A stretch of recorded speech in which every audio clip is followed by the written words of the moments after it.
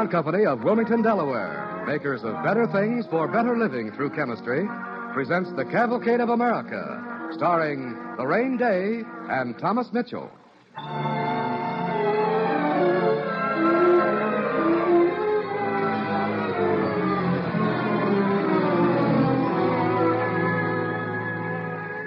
My name is Laura Wiley. I'm a caseworker with the Traveler's Aid. I want to tell you about a stranger who came to our town. Tonight's DuPont play, No One Is Alone, stars Thomas Mitchell as Maxwell and Lorraine Day as Laura.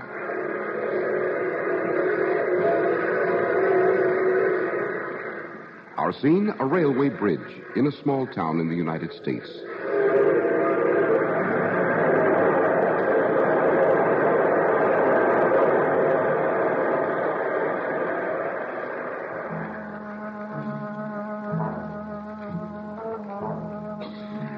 On the night it happened, the stranger passed my desk in the depot and then under cover of darkness made his way slowly out toward the center of the railroad trestle.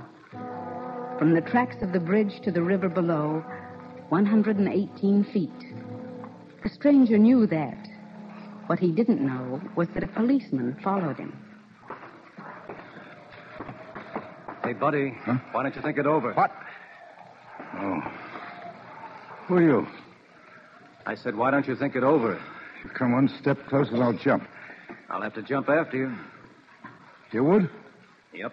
Why? I'm an officer of the law. It's my duty to save life. You don't even know me. I'm a stranger. That doesn't matter. The water down there is cold. And the current's swift. I've watched it and watched it and watched it. Trying to make up my mind. It's cold and it's forever. Don't come any closer. I'll jump. That would be a pity. I'm not a very good swimmer. Go away, then. Pretend you never came here, never saw me. I don't pretend I'm a cop. This is my duty. Well, do we both jump? I could take my own life willingly. Taking the life of someone else. No, huh? No. You're a decent man, Mr. I'm Maxwell. Fred Maxwell. I'm Officer Rogers. Funny time for introductions. I came here to make a conclusion, not an introduction. It's really funny. Yeah. Hey, you're shivering. Some hot coffee down at the station house. Well, arrest me, eh? Put me in jail. What for? Oh, what will you do with me? Oh, I don't know. You got any relatives here? No, that's why I got off the train here, because there's no one. No kith, no kin, no friend. How you fixed for money? I'm broke. Broke and alone. No one is alone. Come on. Let's have our coffee and then take a walk over to Traveler's Aid. Maybe there's a caseworker still on duty at the depot. How about it, Maxwell?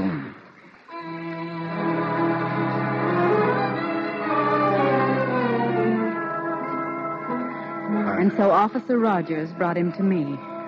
A man of about 50, his clothes worn, his hands trembling, his face shadowed with pain.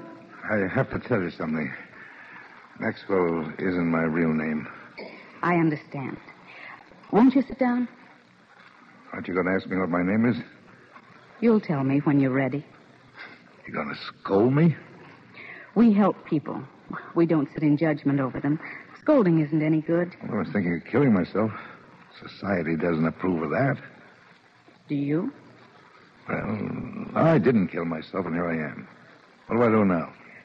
What do you want to do, Mr. Maxwell? I told you my name isn't Maxwell. Oh, yes, of course. What do you want to do? I don't know. You tell me. In Traveler's Aid, we've learned it doesn't work to tell people what to do. One of our few rules is to work things out with people, not for them. What do you want to do? Tell me, and we'll try to help you. I don't want anything, not a single thing. Not anymore. You're tired. Better off if Officer Rogers hadn't come. Maybe I would have jumped. You're not sure, then? No. Whom do you hate in the world? I don't hate anyone. Whom do you love? I don't have anyone left to love. Then you didn't want to kill yourself. People commit suicide not to destroy themselves, but to punish someone they love or hate.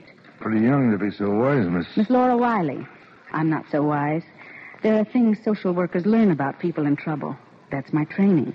Training to ask certain questions? Yes, but also training not to ask certain questions. Thanks. Why don't you let me find you a place to sleep and some supper? Tomorrow you'll be able to think more clearly about what you want to do. Charity. This isn't charity.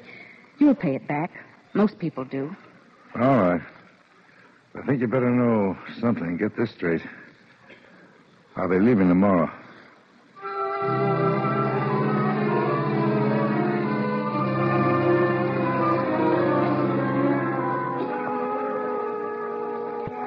He was sick. He needed psychiatric care.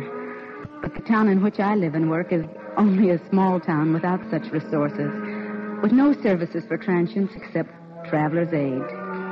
Therefore, he had only me, and I was gambling that he wouldn't go away, that he'd stay a while and reveal himself a little, in order that I might help him to help himself.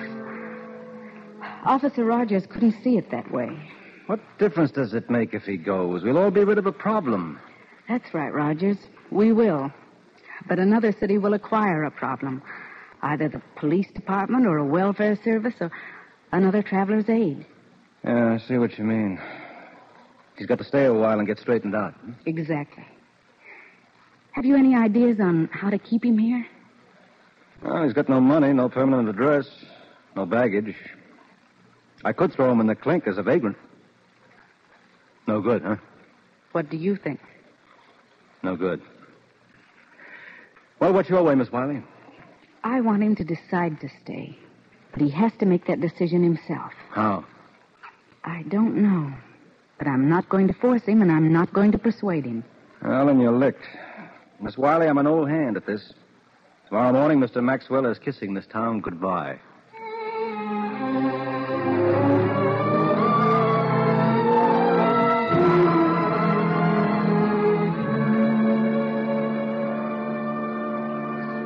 Well, I got my ticket. I want to thank you for everything you've done, Miss Wiley. I'm on my way. I had hoped we'd have a chance to talk. Taking the 10 o'clock train. Well, that only gives us a few minutes, doesn't it? Yes. Suppose you want to know where I'm going. I haven't asked. Go ahead. You can ask a question.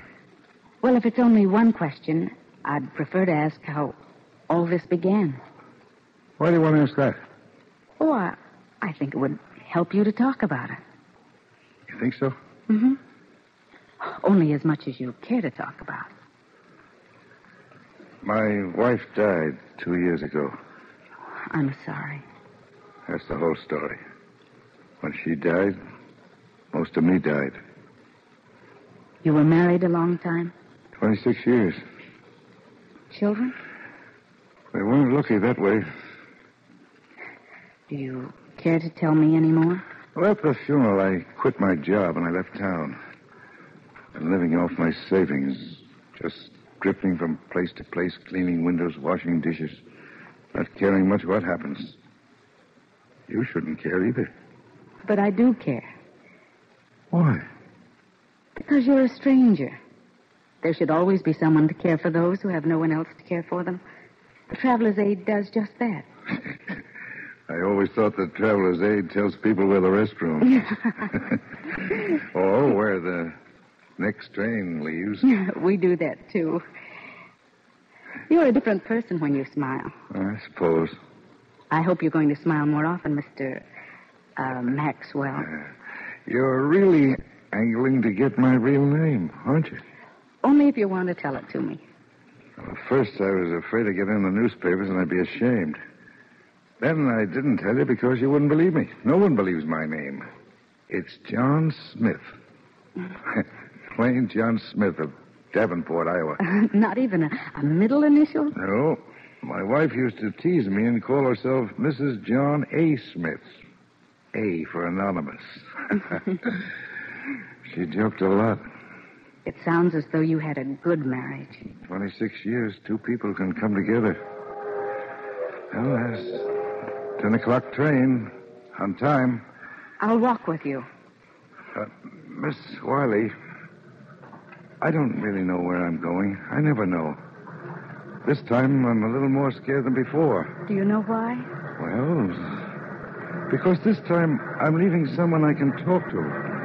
When I leave here, I'll be going back into nothing. Do you really want to go? I'm not sure. Miss Wiley, all I'm going to do in the towns where I stop at is, well, I'll shovel snow in the winter and cut grass in the summer. You could do those things here. There's grass here in the summer and snow in the winter. There are a good many jobs here. Well, goodbye, Mr. Smith. Miss Wiley. Yes? I think I'll stay.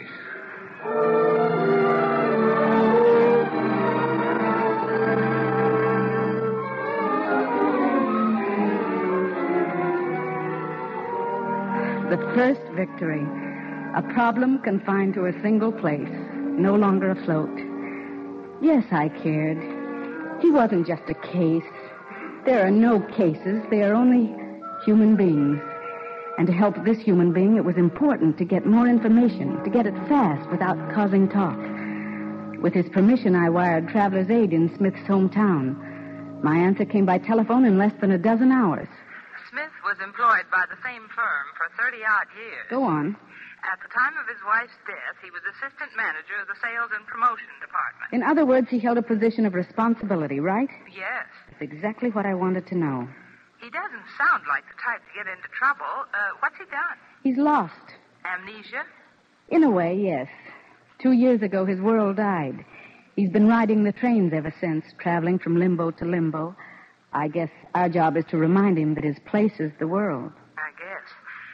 Anything else you want to find out? I can't think of a thing. I know you've been discreet. Oh, yes, of course. No one here knows that John Smith's in any trouble. Good. I must hang up. I'm expecting him any minute. Well, goodbye, then, and good luck. Thanks. I'll need all the luck I can find.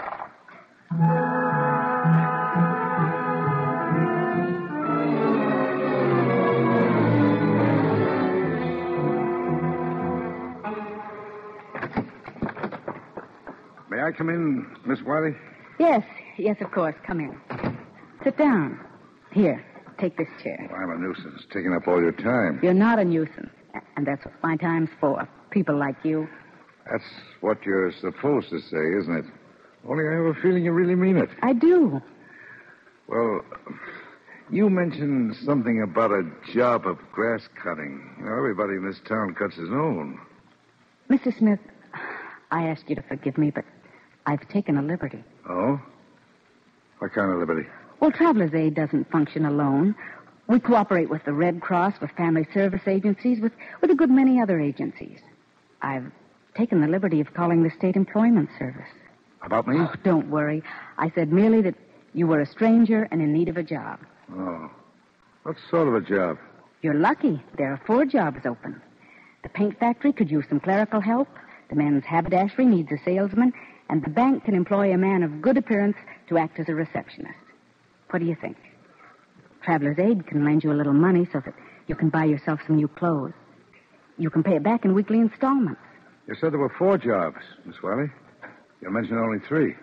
Well, from what I've learned of your past, I don't think you'd be interested in the 4th job. Unless you want to be a porter in the hotel. I like that, Miss Wiley. You know what a porter does? It's my kind of work. It's the kind I want. The other jobs are better. Not for me. They pay better, a good deal better. I don't want a job that pays better. I want a job I can do. Washing floors, washing windows, cleaning spittoons. That's my kind of work. Mr. Smith, why do you punish yourself? I'm no good. I'm dead. Officer Rogers should have let me jump. I was wrong to argue with you. All right, Mr. Smith. I'll call the hotel and tell them they've got a new porter.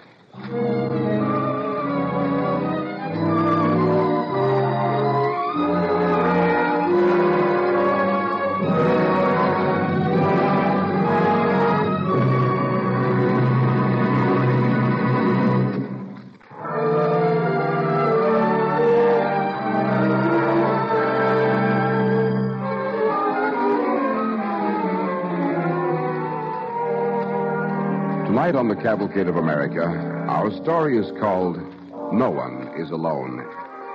Thomas Mitchell plays Fred Maxwell. Lorraine Day is Laura Wiley.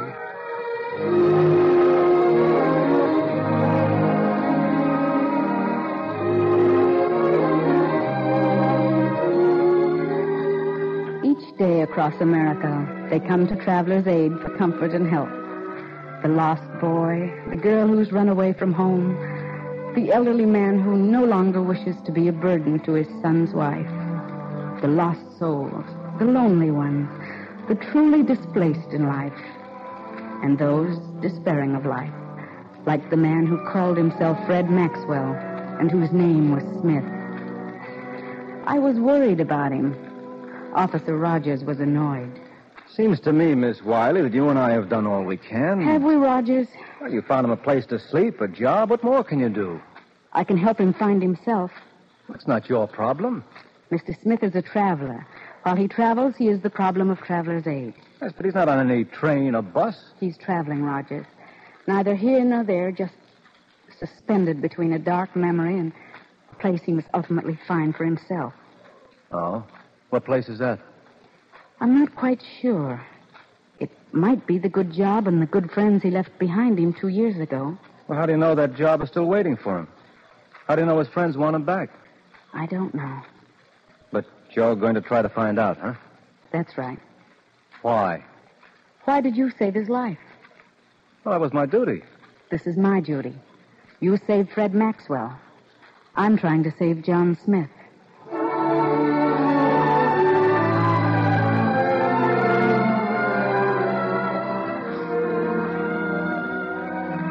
I tried to explain to Officer Rogers that a man named John Smith was lost, that until he found himself, he was my responsibility.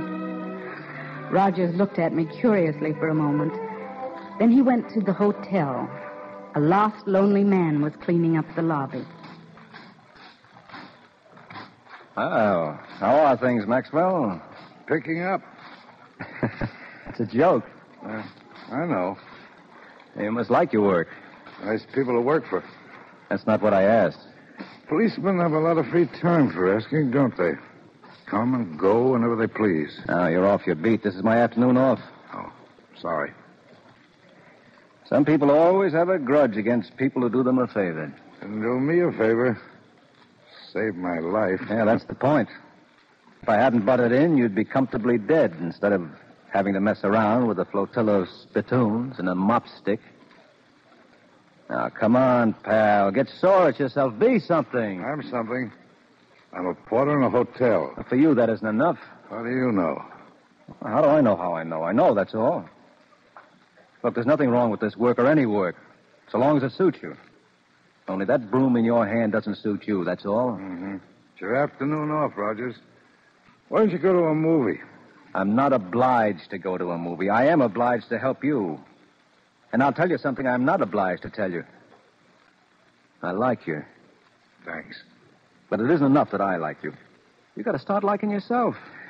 That would take a lot of liking. Oh, sure, but try it. With a little practice, you could learn to like yourself. Tell Miss Wiley I'm glad she sent you. Hey, wait a minute. Miss Wiley didn't... Yeah, maybe Miss Wiley did at that. Well, you can tell her yourself. I've got a hunch she'll be dropping around.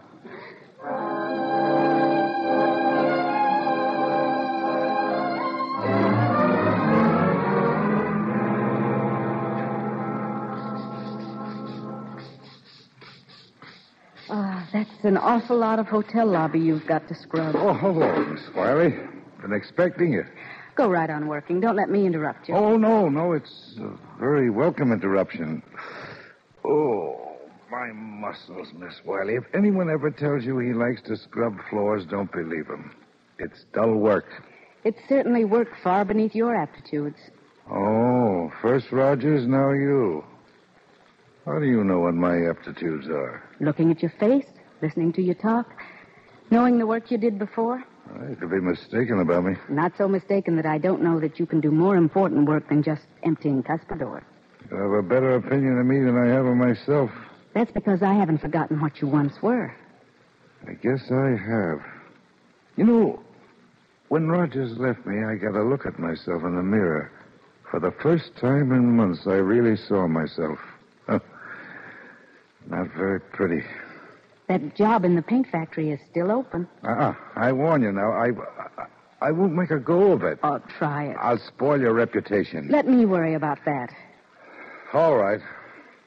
I'll take that job.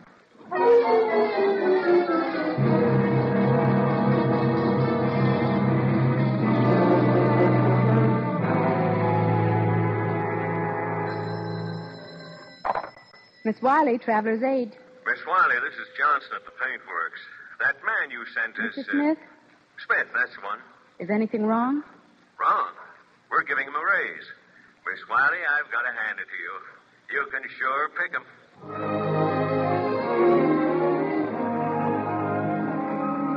Now, slowly in the next weeks and months, I saw a man named Smith resume his place in the world. I saw him make friends. I heard him laugh. I saw him live again. One day he came to me at the depot. I figure I cost Traveler's Aid about $50 in cash. Here's $100. $100? Yes. The second $50 is for another Fred Maxwell, anytime he shows up. That's very nice. Don't be foolish. You know, Miss Wiley, I've been thinking. I've had a lot of time to think. If you have no objection, I'd like to tell you some of the things that have come to me. Please do. Well, I miss my wife, Miss Wiley, but she's dead, and she's never coming back to life. And meanwhile, there's a world full of people just like me, in trouble, lost, needing help. I was so full of my own misery, I didn't see them, did I? No. And I've been running away from the job of trying to live, running away from responsibility. What good does running away do me? No good at all, Mr. Smith. Because by running away, you carried all your grief with you, all your loneliness and helplessness. Yes. And you left behind 26 good years. 26 years of happiness. Everything you had ever achieved. I must have been out of my mind, Miss Wiley. I'll never be able to tell you how grateful I am. Oh, I didn't do it all. You did it yourself. And if I helped you, well, I'm happy. It's kind of you to say that. But whatever else happens, I'm not running away again. Then you'll be going back home, Mr. Smith? Not right away. Not just yet. But just as soon as I know I'm standing on my feet, I'll go back then. It'll be hard, facing old friends, remembering her. Sure, it'll be hard. But I've learned something. The only things you never lose are the things you've lost forever.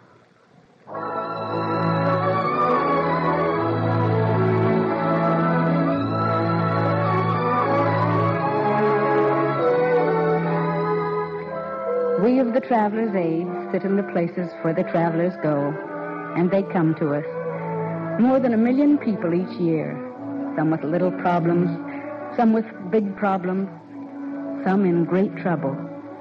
And we sit behind our desks, giving them the help which assures them that they are neither friendless, nor strangers, nor alone. Just human beings in trouble in a strange place.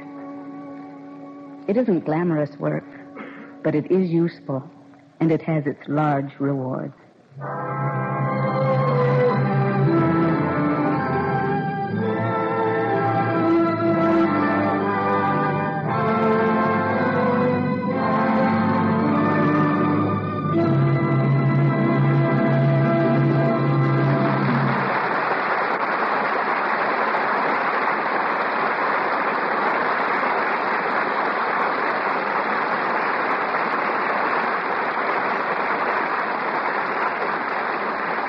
Our thanks to Lorraine Day, Thomas Mitchell, and the Cavalcade Players for tonight's story about the Traveler's Aid. This year, the Traveler's Aid Society celebrates an important anniversary. 100 years ago, the mayor of St. Louis, Brian Molanphy by name, remembered that he was born of Irish immigrants. And so, during his lifetime and after his death through his fortune, he began to help other immigrants, wayfarers, travelers, men and women on the move in need of help. The Traveler's Aid is one of the red feather agencies of your community chest. So, again this year, we urge you to give and give generously when the community chest seeks your help to finance the work of the many red feather agencies in your community. Thank you.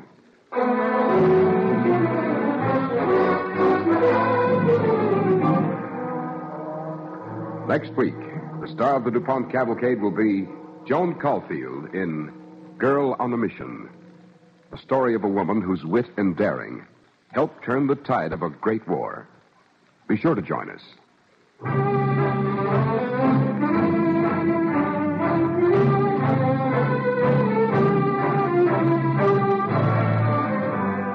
Tonight's DuPont Cavalcade, No One Is Alone, starring Lorraine Day and Thomas Mitchell, was written by Morton Wishengrad. With Lorraine Day and Thomas Mitchell tonight, you heard Les Damon, Danny Acco, and Grace Albert. Music was composed by Arden Cornwell, conducted by Donald Voorhees. The program was directed by John Zoller. This is Cy Harris speaking.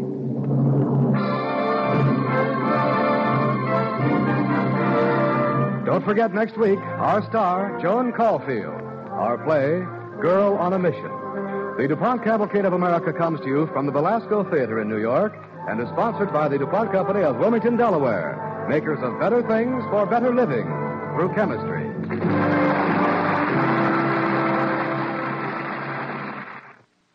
Now hear Brian Don Levy and his dangerous assignment on NBC.